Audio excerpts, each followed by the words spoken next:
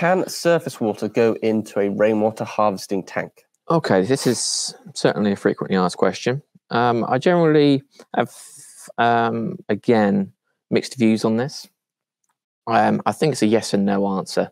So again, I would generally encourage the customer to do a little bit more research into terms of why they want to collect the surface water.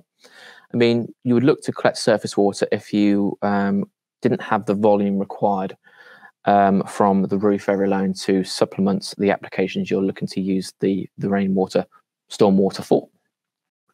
So firstly, do you have the rainwater available from the roof areas alone? If yes, you don't need to consider surface water. If you don't, you can consider surface water, but then you need to think about treating that surface water.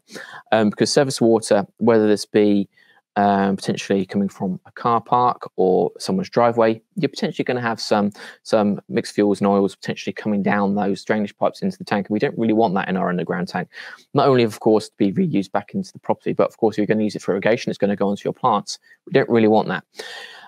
Of course, if you're looking at potentially collecting water from a pavement area, from your back garden, you're probably going to be slightly safer because you're not going to have the oils and stuff from those vehicles channeling down into your tank. So again, what surface are you collecting from? Is there going to be potential for stuff you not want going into your tank to come into your tank? Yeah. So again, take a step back. Think about what is the surface going to be used for?